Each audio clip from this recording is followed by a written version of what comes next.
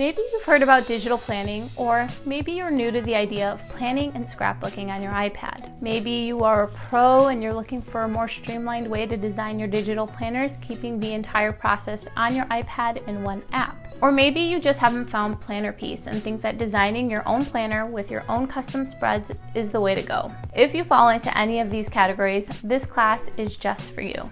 I'm excited to walk you through the journey of creating your very own digital planner in the all-new Affinity Publisher app right on your iPad. Aside from my work in graphic design and illustration, I really enjoy planning. In addition to paper planning, I have a fond appreciation for digital planning. Some of my top selling products are my digital planners and sticker sets in my Etsy shop and on Creative Market, which is why I'm really excited to share this next class with you. Building a digital planner in Affinity Publisher on the iPad is not nearly as hard as you think. I wanted to share some tips, my knowledge, and help you build a digital planner that you can also customize to your needs. I also find that digital planners are less intimidating as you don't feel so much pressure when you're creating because you can always undo. Finally, digital planners are a bit more eco-friendly than your traditional paper planners, as you can always reuse them over and over again, year after year. Hi everyone, if this is your first class with me, welcome. If you are a returning student, welcome back. I'm so glad to have you here. I'm Jen, and I will be guiding you through this creative course. I'm a freelance graphic designer, illustrator, and educator based out of the Midwest, and I run Bella and Sophia Creative Studio. If you want to learn more about me, you can visit me online at www.bellasophiacreative.com. And you can also check out my YouTube channel, The Creative Studio. There you'll get a behind-the-scenes view of the work that I do as a creative freelancer and educator, as well as access to a huge library of additional free tutorials relating to art, design, and illustration. In this class, you will learn how to create a linked digital planner in the all-new Affinity Publisher app on your iPad.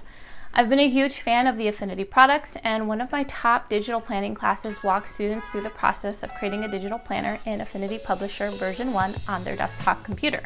When I heard about the update and the fact that Serif was launching the app version for the iPad, I knew I had to revamp the course and walk users through the new app. I really enjoy using Affinity Publisher for creating planners and printables because it's so easy to design layouts, create precise shapes, space them evenly.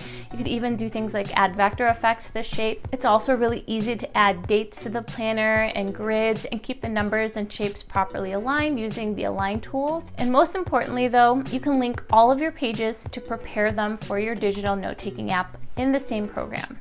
You don't have to jump into another program to do this. You can do it all, design, link in one go using Affinity Publisher on your iPad. When we're designing our planner today, you can choose to create either a dated or an undated planner as your class project.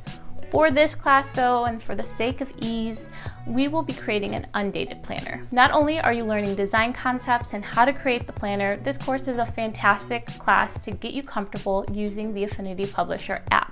This is because I will be walking you through the basic process of creating in the program, and you get a tangible project at the end that you can use after you're done. So when it comes to the skills that you will learn how to create your own digital planner in Affinity Publisher on the iPad. We will start with the basics of understanding the interface and getting acclimated to all the toolbars and functions in the Affinity Publisher workspace. Then we will start to build out your digital planner. You will learn how to design basic layouts, create pages, get an understanding of the layers functions in the program, learn how to create tabs and how to link those tabs to pages in your layouts. We will also go over how to use the shape tools, the line tool, and how to use the move and align functions. You will get a better understanding of the layer effects tools and how to add things like embossing and shadows to make items feel a little bit more 3D.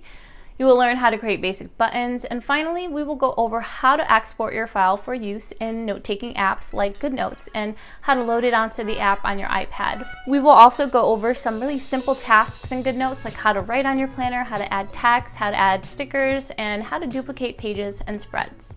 When you're done designing your planner, you can use the planner you create in this class to offer as a free download if you're trying to build an email list, sell it on your website or a site like Etsy or Creative Market.